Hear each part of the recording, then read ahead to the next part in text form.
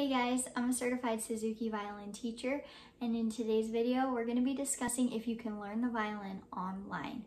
Now, the answer is yes, but I'm going to walk you through some of the pros and cons of learning this way. Before we dive too deep into this video, I just want to say that everyone's situation is different.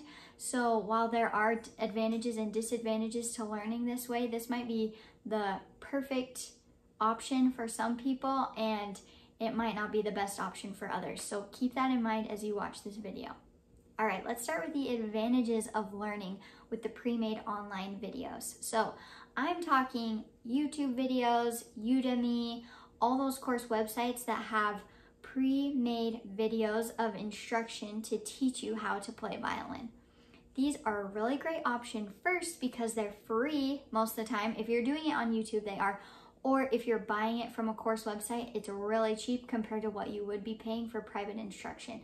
So that's awesome. The other great thing about online videos that are pre-made is that you can go at your own pace. So maybe you have a lot of extra time this month and you want to get started on your violin, but then next month you don't really have any time, work's gonna ramp up, and then you're free for another couple weeks, you can work on it again. If that's your schedule, it might be best to use these pre-made videos. Another advantage to learning online is you have so many resources and so many people and professionals that have put out some really great work out there. So that's nice to have free quality information just right at your fingertips. Let's talk about the downsides to learning the violin online. First, you have to know that with the pre-made videos, you're not getting constant and reliable feedback. That's the great thing about going to an in-person or a private instructor, is that you're going to be constantly getting some constructive feedback on how to improve, and the feedback is going to be very specific and direct, whereas the pre-made videos will just show you how to do it and you kind of have to figure it out on your own. So if you're having an issue with your tone, or maybe your fingering isn't sounding quite right, it's going to be a little more difficult and probably more time consuming to figure that out through the videos than it would be if you were just taking from a private teacher. The other thing to consider is that when you just watch the videos and teach yourself, sometimes you can form bad habits if you're not doing exactly as the teacher is telling you to do.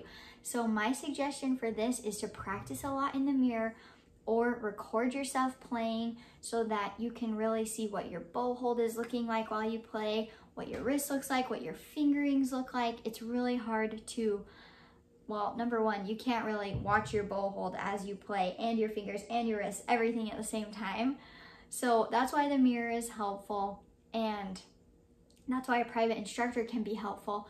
But if you are willing to hold yourself accountable and just be really honest with yourself, whether you're doing exactly what the teacher asks or not, then you will progress and you will get good at the violin. One other downside you have to know about is that because there are so many resources out there, sometimes it can get a little confusing and your progress might not be as easy to track. If you're switching between curriculums and teachers and everything, pick a curriculum and stick with it for a while. So obviously I recommend Suzuki because I teach Suzuki. That technique builds on itself naturally. But if you find another method that you really like, or you find a teacher that you really like, then stick with that teacher for a while and be as consistent as you can, and then you'll be able to see your progress a lot more clearly. Okay, so to summarize, the two main advantages to taking online violin and teaching yourself with pre-made videos is, number one, a lot of the resources are totally free, which is awesome for your budget. Number two is you get to go at your own pace. So if you've got a really busy work schedule or an unpredictable schedule, and it's just better for you to do it in your free time that you get spontaneously, then this is a great way to go. Keep in mind that if you are going to learn violin on your own with these pre-made videos, you're going to need to be very precise and accountable with yourself to make sure that you are doing the things that the teacher asks you to do, and practicing in the mirror will really help with that, or with a recording. One other reminder is to pick a curriculum and stick with it for a while so that you can see your progress. I hope this video was helpful. If it was, be sure to give me a thumbs up and subscribe. And if you have any questions, please comment down below, and I will see you in the next video.